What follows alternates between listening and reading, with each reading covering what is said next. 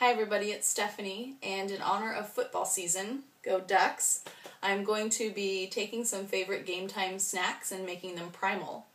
I'm doing a play on potato skins, and I'll be making loaded zucchini skins with all of the ingredients you see here. 3 or 4 zucchini, 3 if they're larger and 4 if they're a little bit smaller. I've got some larger ones today, so I'm using 3. I've got a tablespoon of olive oil, a couple garlic cloves, 3 or 4 tablespoons of butter, 4 or 5 thick cut pieces of bacon, cooked and crumbled. Bacon. I've got a half of a cup of Greek yogurt, 3/4 of a cup of shredded mozzarella cheese, or you can use some other soft cheese if you'd like, and half a cup of Parmesan, and some peppercorns for grinding.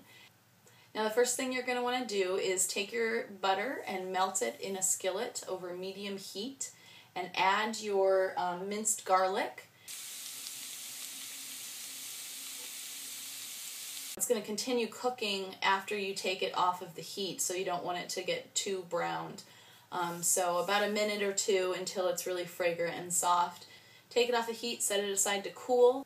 Once that's cooled enough that you can put the Parmesan cheese in without the cheese melting, then go ahead and mix the Parmesan cheese into the garlic butter mixture. And then you'll end up with a mixture of Parmesan, garlic, and butter, and it's really yummy. The next thing that you're going to want to do is take your zucchinis and slice them in half lengthwise and scoop out the seeds.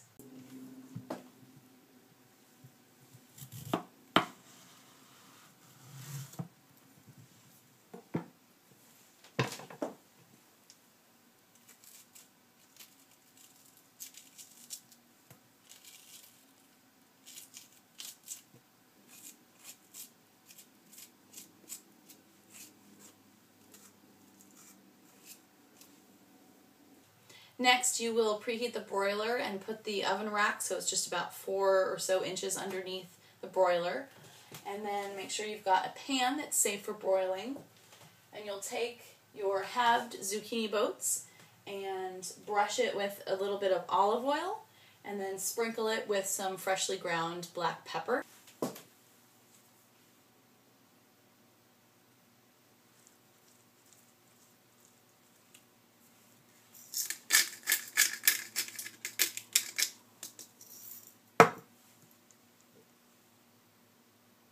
And lay those in the pan. You'll broil them then for about 5 minutes until the tops of the zucchini are just a little touch golden and bubbly. So the zucchini was in the oven for about 5 to 6 minutes under the broiler, and now it's time to load them up. I wanted to say one quick thing real quick about the dairy that you're using for this recipe. Make sure that you have the highest quality dairy possible, organic when you can, and a lot of places have raw cheeses, especially in the hard cheeses, and also the soft, just depending on what stores you shop at. Today I'm using a blend actually of Parmesan, Asiago, and Romano for that hard cheese. So we're going to start loading up the zucchini skins with all the toppings. We're going to start with the Greek yogurt, and then move on to the bacon, and then the mozzarella cheese, and then finally the garlic butter Parmesan mixture. Okay, so now we just start loading them up. I usually put just a little dollop there. You don't have to measure it out or anything, just make sure that you've got enough for all of them. We're going to start with the Greek yogurt.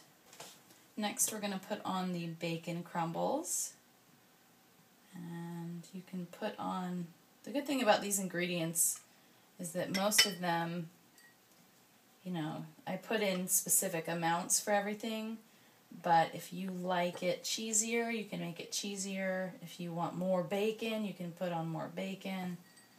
You can do it up how you like it. And then we're going to add some mozzarella cheese.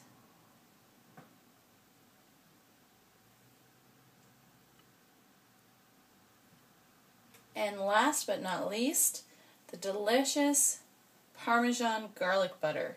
Now this is where it gets a little messy. I like to use my hands just because it's easier to sprinkle it on there. So this has cooled quite a bit. It's no longer liquidy at all.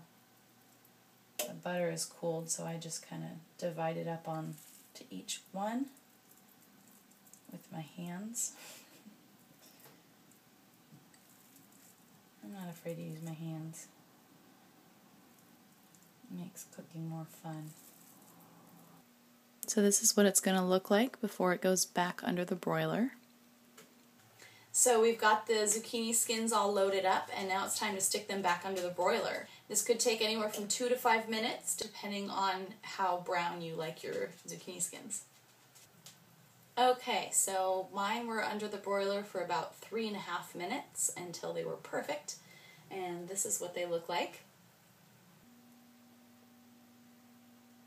Now keep in mind that this is an indulgence. It's definitely not something that you want to eat all the time, but when game day comes around, this is going to be a great snack for you to share with your friends and family. It's also a great introduction to things that are not so traditional maybe for some people. So it could also be a great transition food for somebody that's trying to eat a little bit more primally. So yeah, if you're still doing dairy, then this is a really fun indulgent snack to have every once in a while. I will be posting the recipe with the ingredients and the instructions on my website, primalpraxis.com. Also check out Mark Sisson's website, marksdailyapple.com. He's the author of the Primal Blueprint, which was the inspiration for me to go primal. So he's got a lot of great information there, including details on the 21-day challenge that I'm doing right now. So check it out. Thanks for watching, guys. I hope you enjoy the recipe. If you try it out, let me know what you think. And oh my goodness, I'm going to have to find someone to share these with. Thanks, guys. Bye.